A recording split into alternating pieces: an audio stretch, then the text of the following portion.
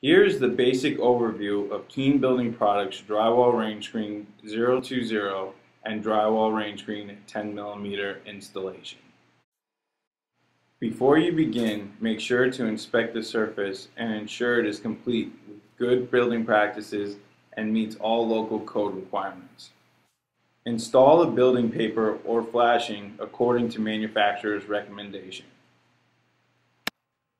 Ensure the wall is free from structural defects, that any membranes or flashing are properly installed, and that the final system will have a path for moisture to escape from the bottom of the wall.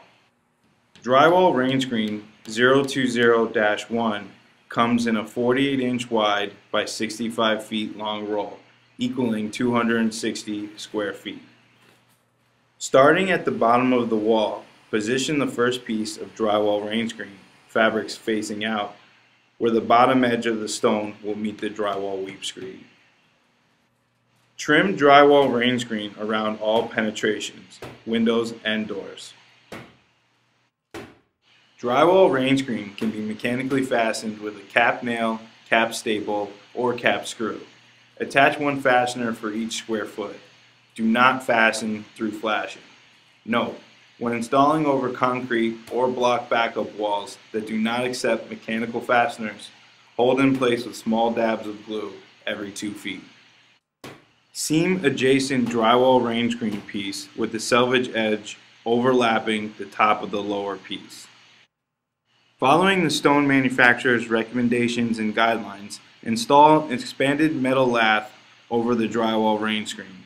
Apply scratch coat and install manufactured or thin-set stone. Note: guidelines should include a weep method for ventilation.